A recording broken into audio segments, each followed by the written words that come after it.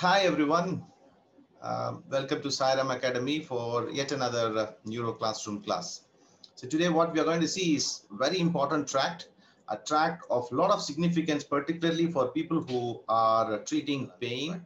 The spinothalamic tract um, is one of the very predominant ascending tract along with the posterior column tract, which carries sensation from the periphery to the central nervous system.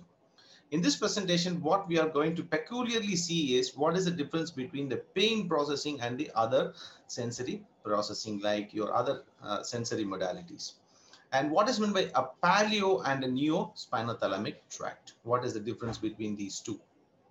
Okay. And one more thing, what we are going to see is how cerebral cortex influences back the sensory perception. First, as always, we normally do, where does the tract arises from? The origin. The major mistake many of the students do here is when I ask them what is the origin of spinothalamic tract, immediately they say that it is the skin and the subcutaneous tissue where the sensory receptors are located is the origin of the spinothalamic tract. In fact, that is wrong. Whenever you say tract means that is there in the spinal cord.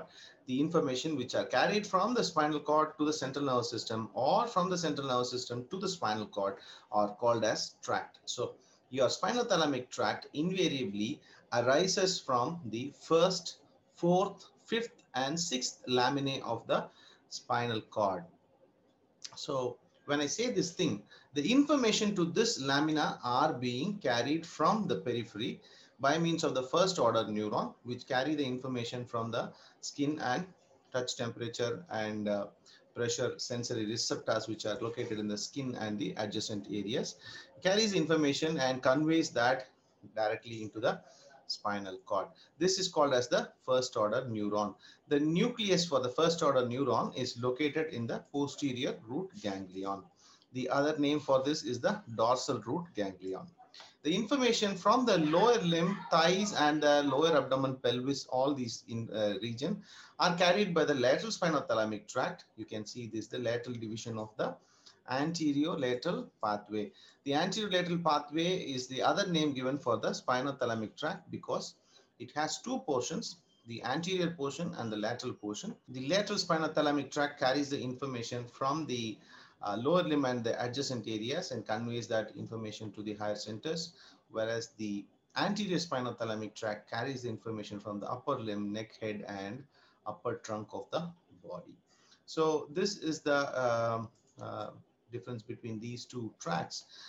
And what we have to very clearly see is the information which is carried by the first order neuron relays the information here, and from here on the second order neuron starts and runs upwards.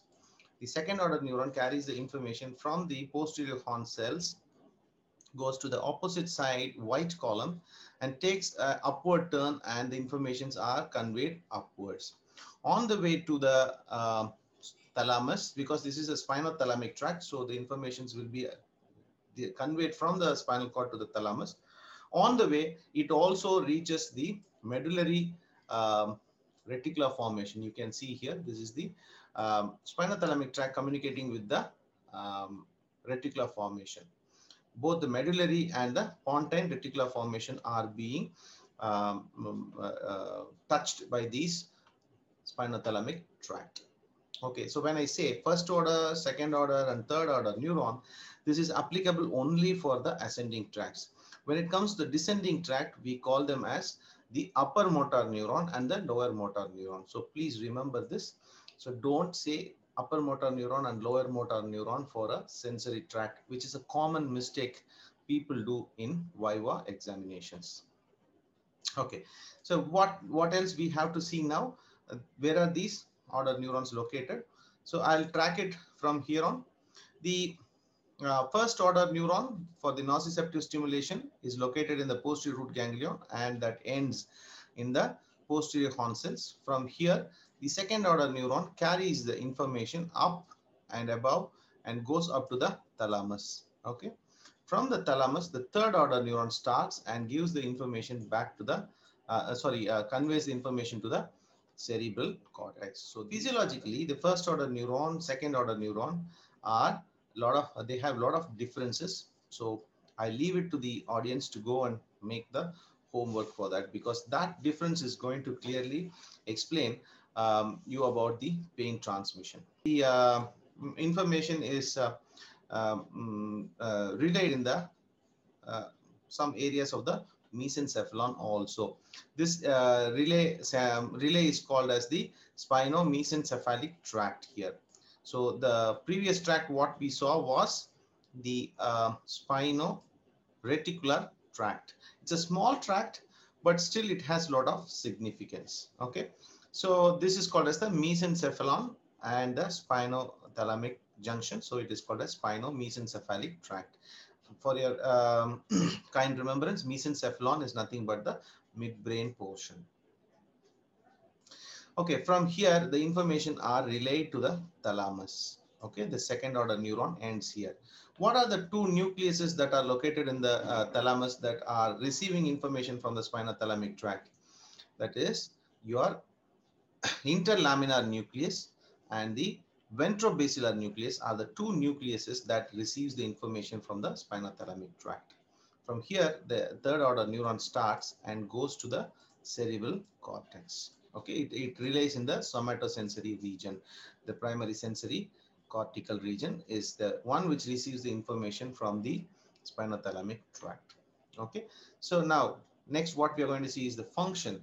This tract carries the information of, normally when we studied, we say this touch, temperature, pressure and pain. Now you can also include the sexual sensation, because the touch can be discriminated. Touch can be discriminated as a normal touch and a touch with sexual intentions. So that is also carried by this particular tract. What happens in case of dysfunction of this tract? These sensory modalities are obstructed from transmission into the consciousness. So the person will lose his superficial sensation. So how will be the sensory loss? Will it be on the opposite side or will be on the same side? That is a matter of discussion, because the location of the lesion determines whether it is going to be on the same side or the opposite side. In case if there is a lesion of the brain or the brainstem, the sensory loss is going to be on the opposite side. Whereas if this is on the spinal cord level, again there also you will have the opposite side sensory loss, but on the same side there will be a small portion of the sensation compromised. This is because we saw that the spinal cord, in the spinal cord, this spinal tract crosses to the opposite side immediately after entering into the spinal cord. But diagrammatically, for a better understanding, this is represented like this. But what happens practically is this tract do not crosses to the opposite side immediately after entering into the spinal cord level. For example, if the spinal nerve L5 enters at the level of spinal segment L5, it remains on the same side up to L4 and L3. At the lower end of the L3 or at the upper end of L4, only it crosses to the opposite side. Then only it ascends on the opposite side. The portion for which it remains on the same side is called as the tract of leisure. So when there is a spinal cord injury at the level of L5, there is also a portion of the same side sensory loss that is expected. That is because the spinothalamic tract do not crosses immediately after entering into the spinal cord.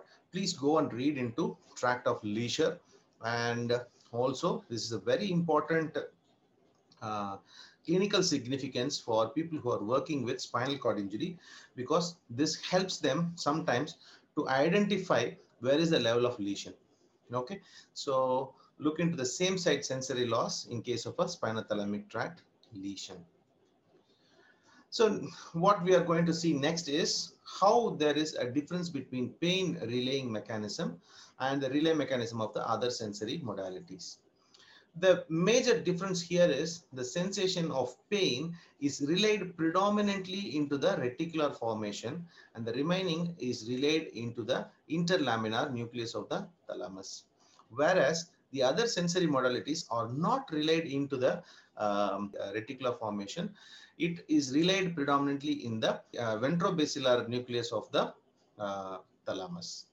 Okay, so this can be explained by means of why pain can wake you up, because when somebody is giving you pain, this goes to the reticular formation, which is the center which is very essential when you are sleeping, which is the one which switch off your perception when you're sleeping. It shut down almost all the sensory inputs. So pain can invariably wake you up from sleep. So that's why whenever somebody is touching you, or when you are touching warmth, or when you are feeling normal cold when you are sleeping, you are not getting up from the sleep. Otherwise, if every sensory information is relayed into the reticular formation, you would you would be awake for each and every tactile sensation that goes from the periphery. Even the touch of the bed could wake you up invariably. This is a God's gift. But this pain sensation is related to the reticular formation mainly because here what we have to perceive is, in case if you are sleeping, uh, if you are having some hazard, this reticular activating system should be alerted and you should be awake. One thing. Second thing is, the reticular activating system maintains your alert levels and conscious levels. Even when a person is awake, he should be very conscious about the pain. Okay, so this is the reason. This is the uh, relay mechanism difference between the other modalities and the pain modality. Now we are going to see what is the role of the thalamus.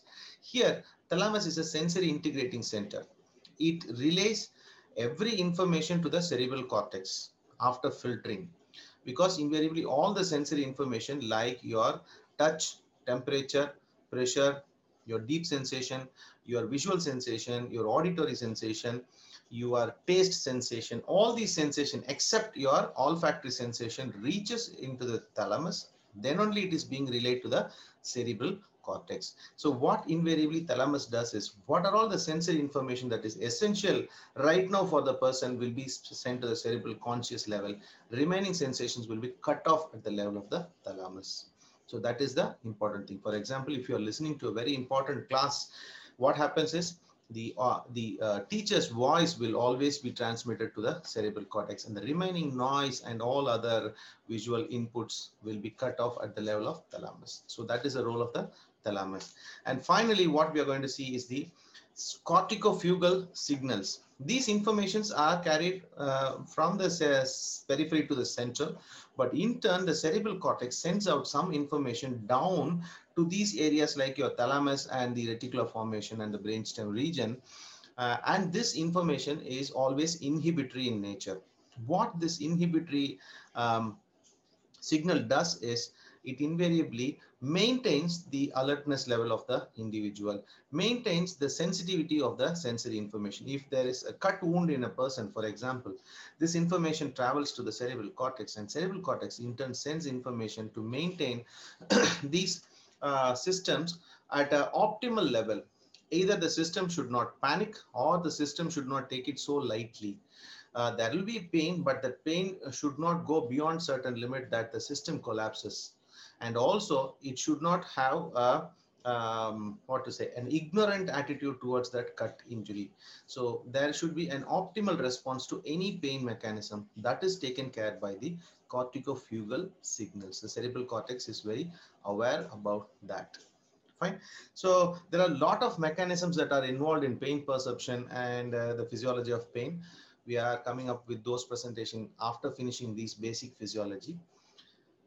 About the neo and the paleo spinothalamic tract, we are coming up with in the next video. Because of the length of the video, I would like to present it in the next class.